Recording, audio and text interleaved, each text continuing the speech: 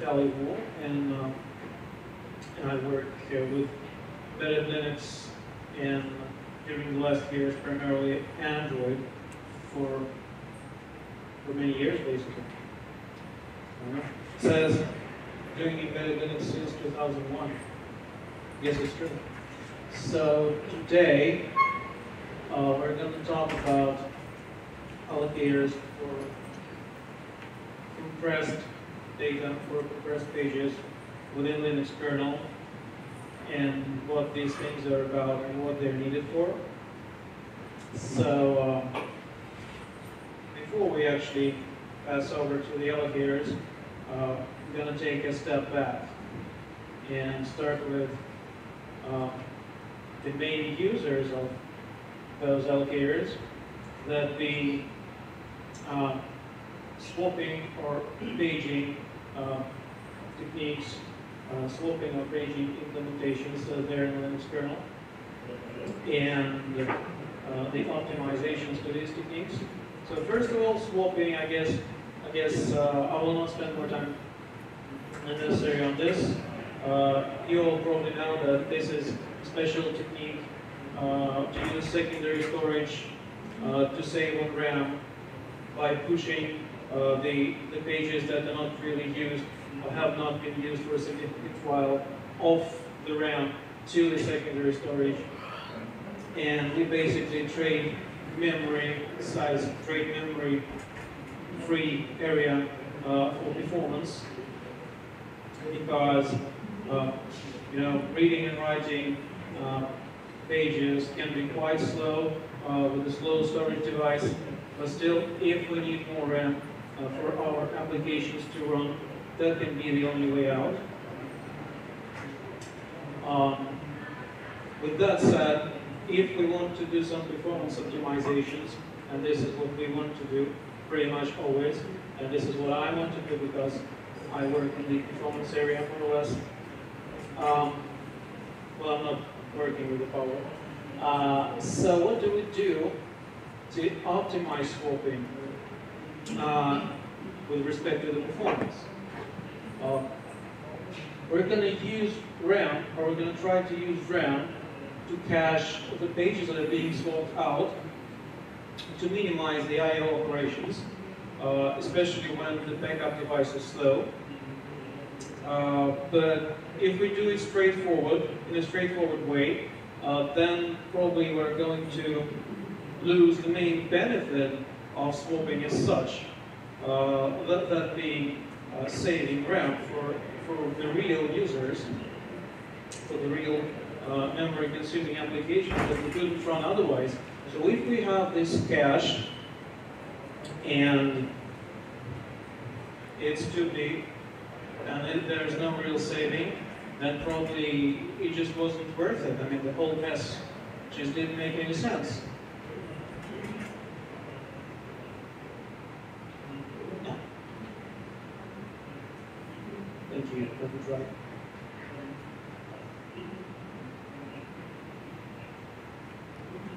Yeah, never mind. Let's see how it goes.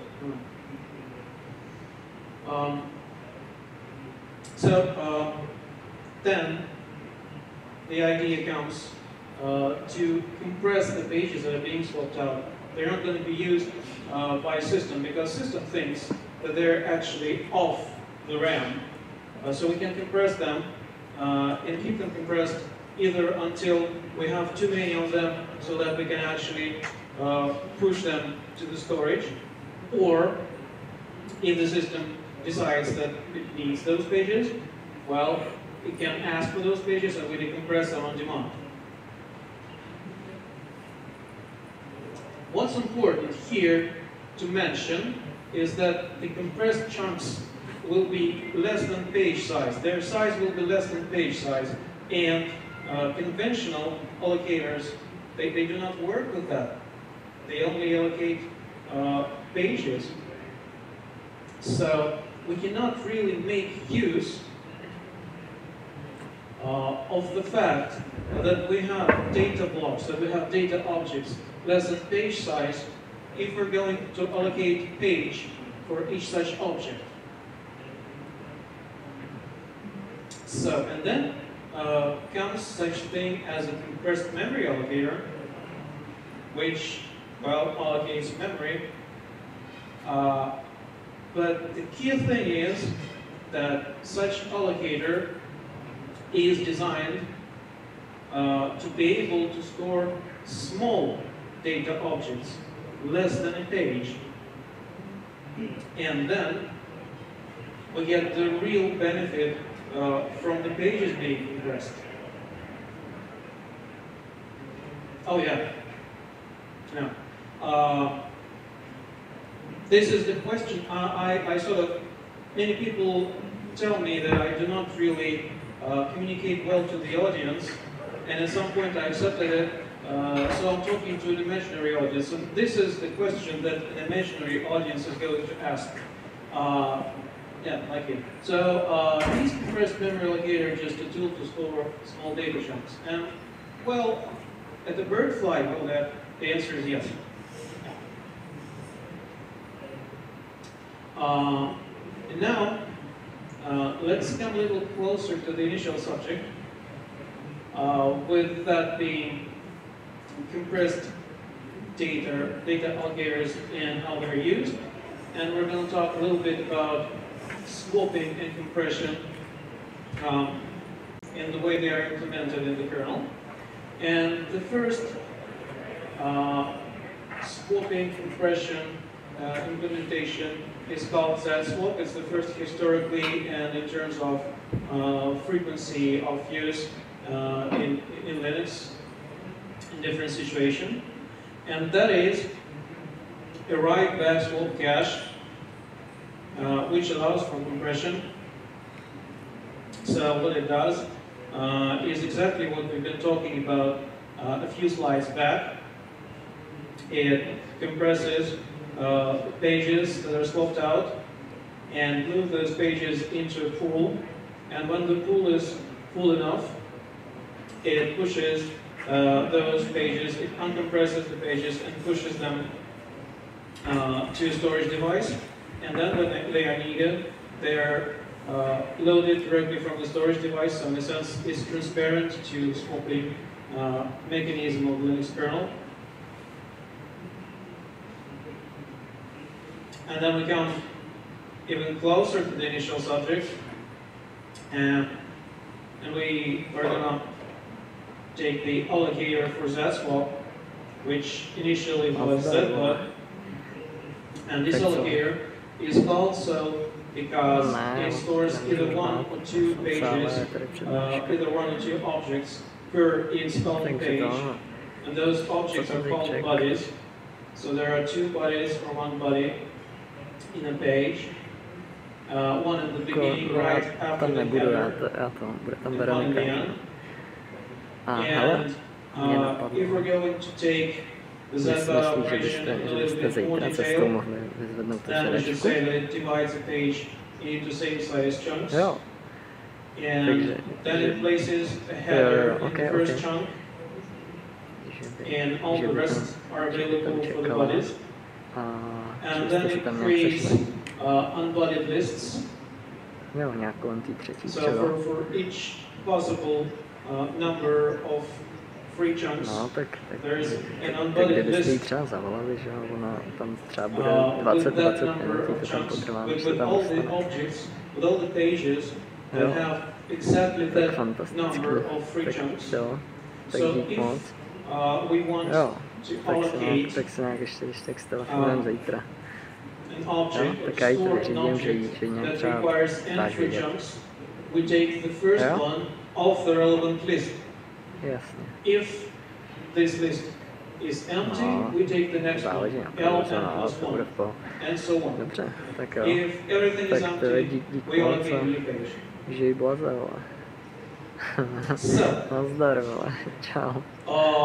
zsmalloc came as an alternative to zbud, and it addresses the biggest problem of zbud, and that is the actual compression ratio being the amount of pages stored divided by amount of pages used can be quite low, especially if we stumble upon the situation when there are many pages of size around 2K, I mean not the initial ones, but the compressed ones, the compressed objects which are sized around 2K plus delta.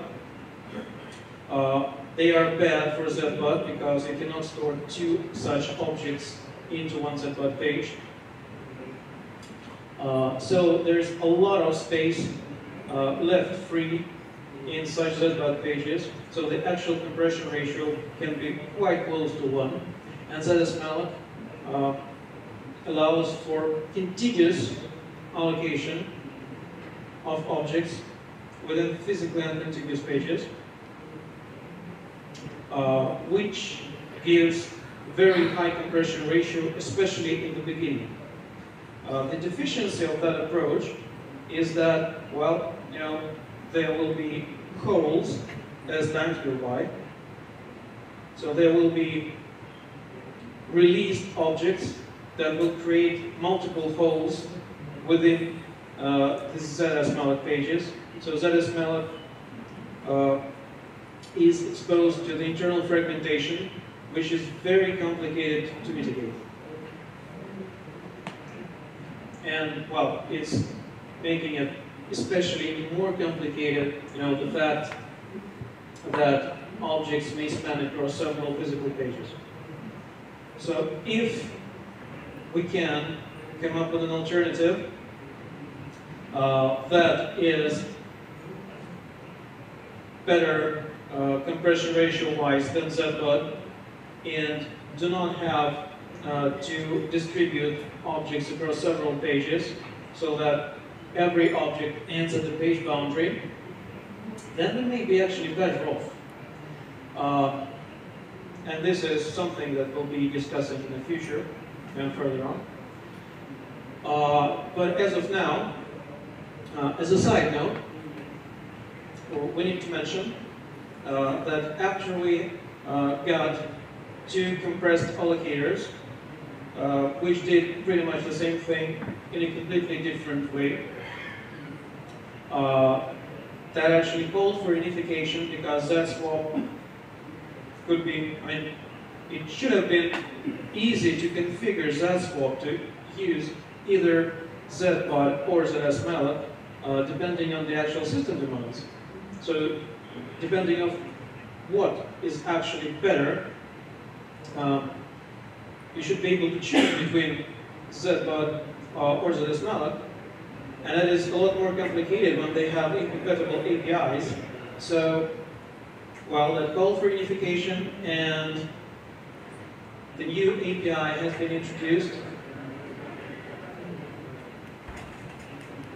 called z3fold, and both zsmalloc and zbud implemented that API, and zswap was changed to use that API and not directly call zbud's API functions. So it's only a matter of changing the name of the backend of a compressed allocator now for zswap to actually proceed with the compressed allocator that fits you best. Okay, now we get the question from the imaginary audience: what happened next?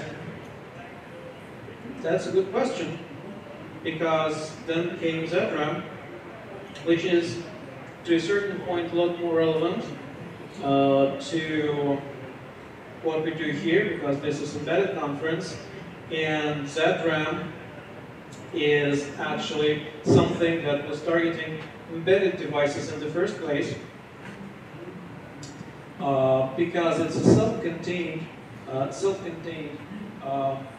block device, self-contained storage that doesn't need backing storage on a disk or flash, so you can use it directly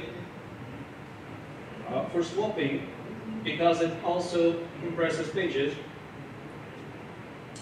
And this is an exact match to embedded devices with small RAM, because you free up RAM by putting unused pages into the zram device, so they occupy less space because they are compressed, And at the same time, you don't deal with embedded devices, flash storage, which is usually slow.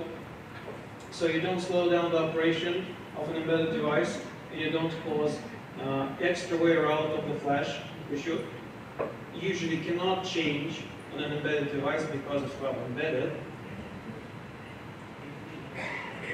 And it's all good, it's all great, with the only small problem that zram didn't exactly play by the rules, and it didn't really use the zpool API from the beginning, and as opposed to that, it calls it as zsmalloc functions correctly.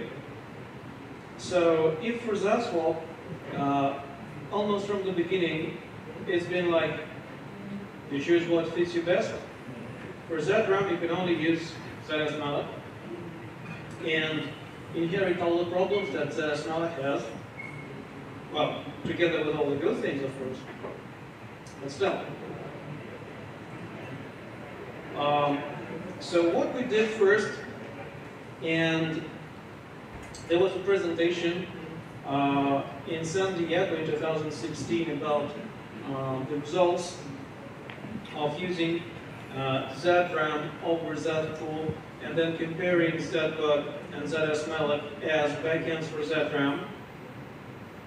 So that was presented in 2016 in San Diego. And, well, I would just probably refer to that presentation because the slides are up there on the net. But you know, the bottom line was that it was worth a try, and in most cases, especially for small devices, for not that big number of threads, dealing with zram, you know, dealing with swapping, zbud actually operated better, smoother and faster. But with that said, it still wasn't a real match for an embedded device because the compression ratio was quite low compared to the one achieved with zsmalloc. And with the compression ratio of about 1.5x, it just isn't worth it. You know, all the stuff, all the mess just isn't worth it. There are not that much actual savings. So it was a nice thing to try, but it didn't work out that well.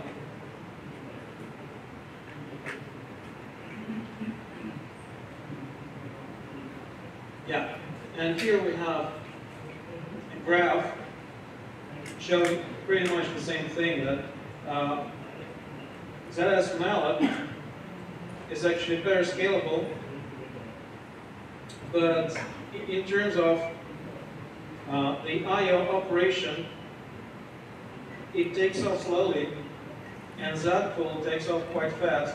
So if you have a really constrained system, well, it could be actually good to use zpool or something that works like zpool, but is slightly better compression-wise. And now, the imaginary audience goes on to the next question. What if we modify zbud to hold 3 objects per page instead of 2? And that is an excellent question because this is what we did. So z3fold, the new kid on the block. Yeah, well, this is the 80s, 90s humor. But anyway, z3fold created as a spin-off from zbud, with the only exception that it didn't have its own API from the very beginning. It only implemented the zpool API. Well, other than that, 3 objects per page instead of 2. And it could handle page size allocations, as opposed to zbud, which stores header in the first chunk. So if the object to be allocated is of a page size, then it would just silently refuse. We don't do that with z3fold. We create a headless page instead.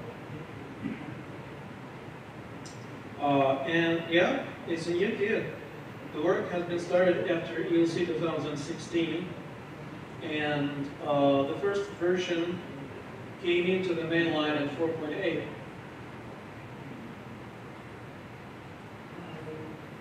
And yeah, provided that zram works via the z3fold interface and does not directly communicate with zsmalloc as it is now, z3fold turns out to be an okay match for both zram and zswap, because it also provides no latency operation and good compression ratio, which is nice for an embedded device. And it supports eviction because it was inherited from z3fold, while zsmalloc doesn't. So it's a better match for zswap, and once again, it has a higher compression ratio than zbud. So for zswap, it's actually also a match.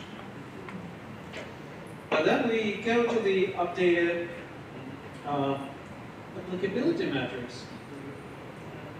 And yeah, I mean, if we just take the existing mainline kernel, we cannot use either zbud or z3fold with zram, once again, because it's working with zsmalloc directly and does not use the relevant generic API, which is not very nice. But we're not going to concentrate on the bad things, we're going to concentrate on the good things and making them even better. So we pass over to the fun part, comparisons. And the first thing to look at is how we do compress objects under stress load, given that we work with the first version of z3fold,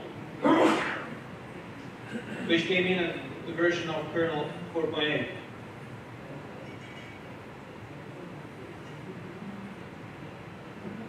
So, what do we see here? Well, you can see that zbud is way, way below. We can see that zsmalloc starts off pretty well above 3.5, sometimes even closer to 4. But then it doesn't seem to stabilize, right? I mean, it goes on in waves, while z3fold seems to be quite stable, circulating around 2.5, 2.6, 2.7.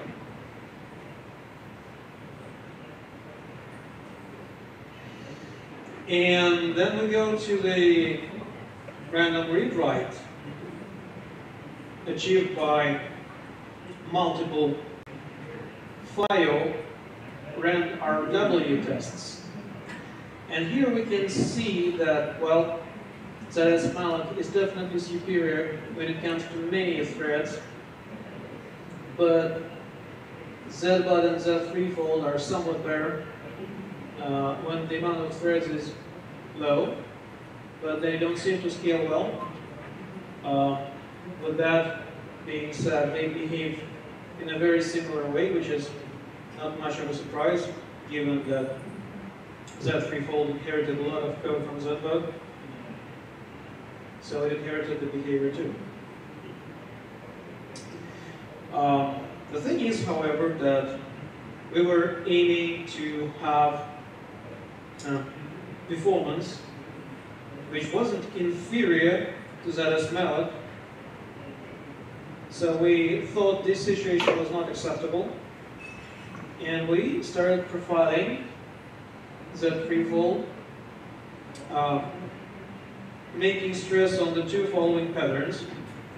The first one is using perf while running FIO, a very nice testing tool, giving stress load and creating different kinds of I/O patterns for block devices. And this was used to identify bottlenecks under stress load primarily. And also we were looking into how z3fold operation affects user experience, and that was achieved by looking into perf results while Android LNK was triggered, which normally causes a lot of page swapping. So, yeah. And what was the result of the profiling? Well, not much of a surprise. The main bottleneck was the big spin lock, which is protecting all the embodied lists. So all the embodied lists are protected by one and the same spin lock, and this, of course, does not scale well. Well, in fact, it doesn't scale at all. The next thing to optimize, another thing to look into, was identified as the z3fold free function, because there was an internal page layout optimization after all and every object free operation, and here's why. So if you can see, I guess you can, the first graph, the first picture out there, which is on the top, shows a full z3fold page, because the first object is there, which is like reddish, the second is there, and the third is also there. So then, if we free the first object, then we end up in a situation where we have two free spaces within the page. So we have an internal fragmentation, which, however, is easy to fix. We move the middle object to the beginning, and then we have contiguous free space that we can use in a better way than two spaces out there on the middle one. But it's a relatively costly operation to do it in the free function, because it may slow down things lying on the hot path. So the idea became there to implement asynchronous handling of such situations. But first came the idea of using per page locks. So we can, or we should, or we cannot avoid having the big lock still, but we can limit its usage to only protect the list operations, while the operations which are internal to the page can be protected by in-page spin lock. So we ended up having a lot of spin locks.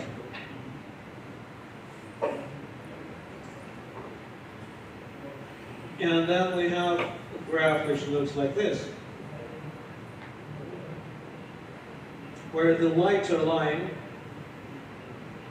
is for the new updated z3fold implementation. So unfortunately, it didn't help that much. Then came the async in-page compaction, and it came into the main line later, or basically very recently. And the idea there is, as I've said, we just take the compaction of the z3fold free and schedule it. And then we're taking it off the hot path, that's one thing.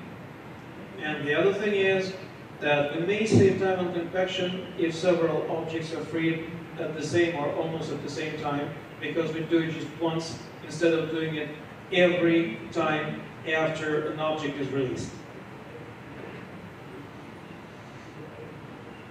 Oh yeah, we do. We obviously need some extra improvement. Yeah, right. Okay. Then came the idea of lockless lists.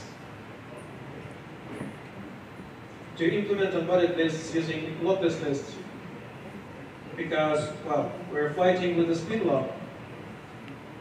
Can I do it like this?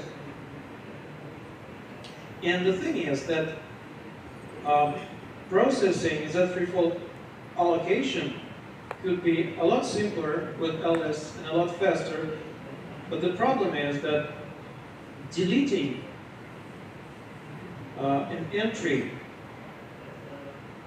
from an embodied list would be a lot more complicated, because there's no analog for list delete or list del function in lllists, and if we want to simulate it one way or another, we're going to end up using some mutual exclusion mechanisms anyway.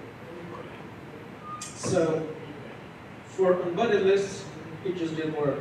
That doesn't mean that at some point we'll not return to the idea of using lllists for something else, for some other lists within the implementation.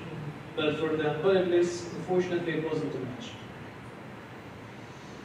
And then came the idea of per CPU embodied lists. And here's why. As with the zbud, basically, we only need one entry in the list lm. So for every list within the group of embodied lists, we only need one entry to take, because we always take the first one. So as long as we can maintain this on every CPU, we can limit the search to the local CPU and save time, and also kill the need to have the spin locked, because we only deal with the local data. So then disabling preemption temporarily is just okay. We don't have to spin lock. So yeah, we implemented this. We had an idea to check if it had an adverse effect on the compression ratio, because, well, selection could still get worse. And this came in into 414 RC1, so you can try it out and see how it works for you. But for us, it actually worked quite okay. Quite okay. So the darkest line has been used at z3fold. We lost a little bit on the operation speed when the number of threads is not that big, due to more resources spent on maintaining the per CPU lists, obviously. But the scalability increased a lot. So z3fold evolution is with run RW. Well, we increased the scalability at no such big cost. And then we're going to compare it with the two other rivals, the Allocators. And while we can see that apart from the small number of threads, the performance of z3fold is actually better than the one of the two others. So we're there, at least partially. And then again, we need to check the compression ratio, if it got worse or not. And yeah, the darker line is the new one, the lighter line is the old one. We don't see that much difference. We're happy. We can jump to conclusions. And yeah, the conclusion is, first of all, I'm going to be bold and say that z3fold delivers. It has better performance than zsmalloc. It has comparable, well, worse, but not so much worse compression ratio. It has better real-time capabilities. And it's a good fit for both zswap and zram. We still need to do some more optimizations, of course. For instance, with the introduction of per CPU embodied lists, the header of the z3fold, which we put into a chunk, in the first chunk of a page, it actually became bigger than one chunk. It now occupies two chunks normally. So maybe it makes sense to look into the ways how to optimize the header so that it fits into one chunk again. The other thing to do is to try making z3fold pages movable to reduce the fragmentation within the kernel, which is external to z3fold, so it's not the internal fragmentation that is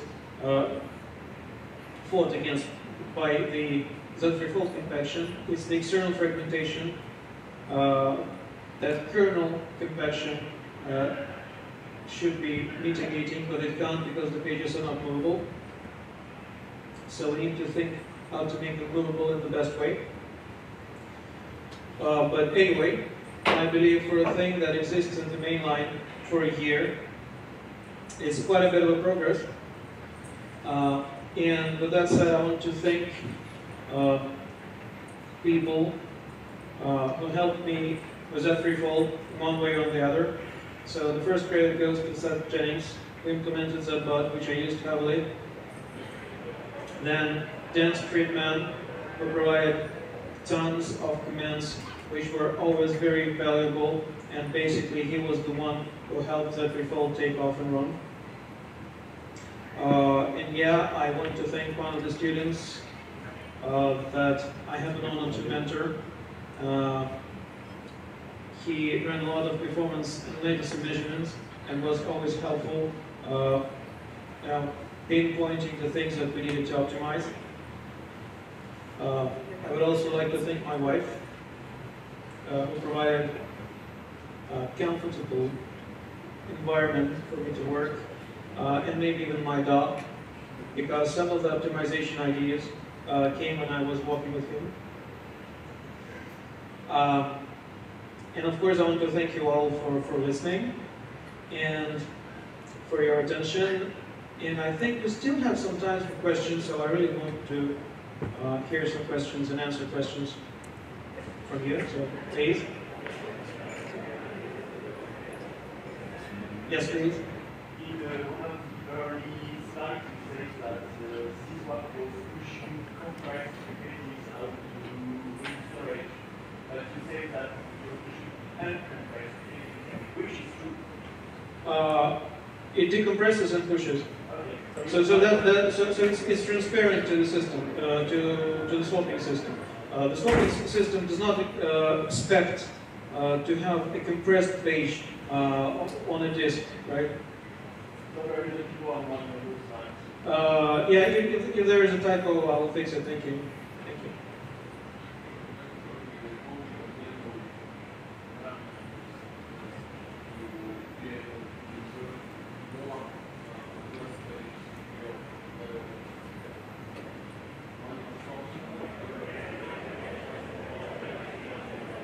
Right, exactly. Any other questions, please?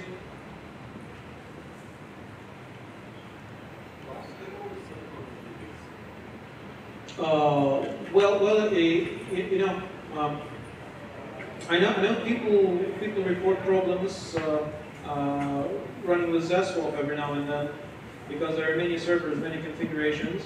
For the zram one, I mean, the one that is in the 414 RC is not really used in any commercial product.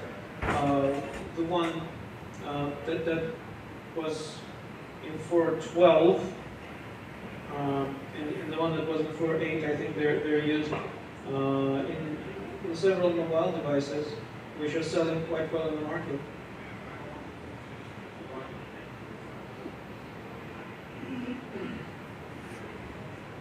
Sorry?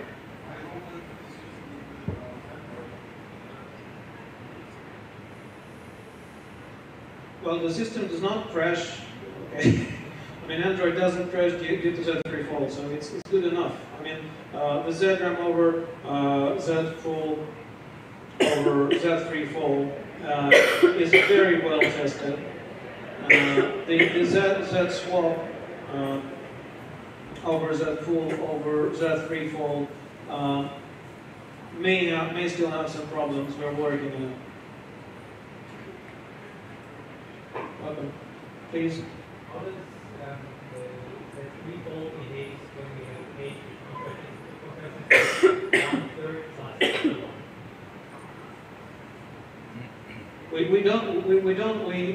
don't care. I mean, it's okay. So then how does that then occupy the 2 slots? Or No, we don't have slots. We don't have slots.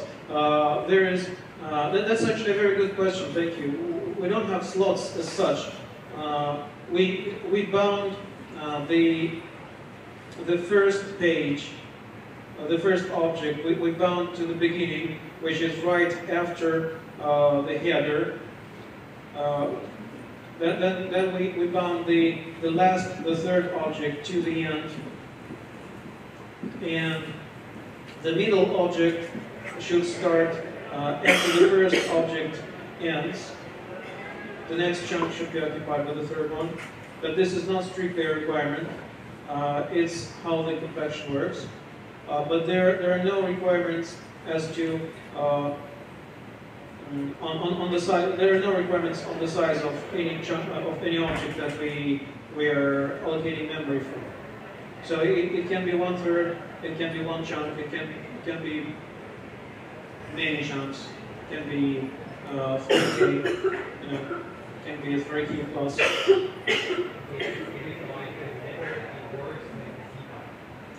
Yes, it can never be worse than zbud. In a theoretical situation, when all the objects are slightly bigger than 2K, it will have the same problem as zbud. But in real life, we have never ever come across this scenario, because and then the flexibility is better for z3fold. So usually there are objects that compress in a bad way, that do not compress well, and there are objects that compress in a very good way. In the real life, we pretty much always ended up with one big, badly compressed object plus two small ones. Does that answer your question? Welcome. Any other questions? Okay, thank you very much. You're very welcome to ask me about this stuff. Now, ready for here. Thanks again.